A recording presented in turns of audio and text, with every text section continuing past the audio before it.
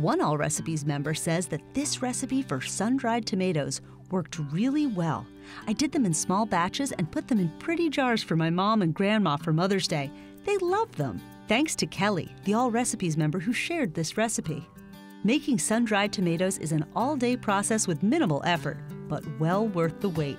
So make sure to plan ahead. First, preheat your oven to 200 degrees.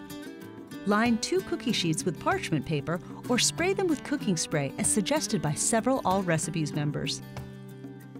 Now, wash 4 pounds of plum tomatoes under cool running water. Also called Roma tomatoes, this variety is fleshier than a regular tomato, so it'll hold up better while slow roasting later. Cut the tomatoes in half lengthwise and gently squeeze out the seeds.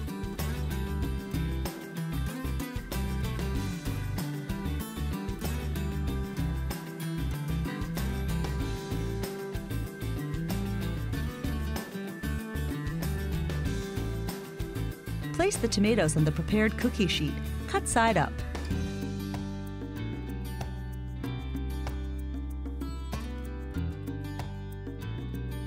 And sprinkle with salt to taste.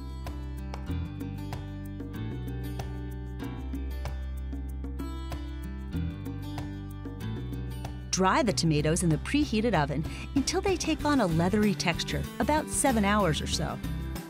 Smaller tomatoes will require less time in the oven, so take a look at them occasionally and pull them when they're done. One Allrecipes member, Christy Dawn, states, "These are great. We were eating these right off the pan.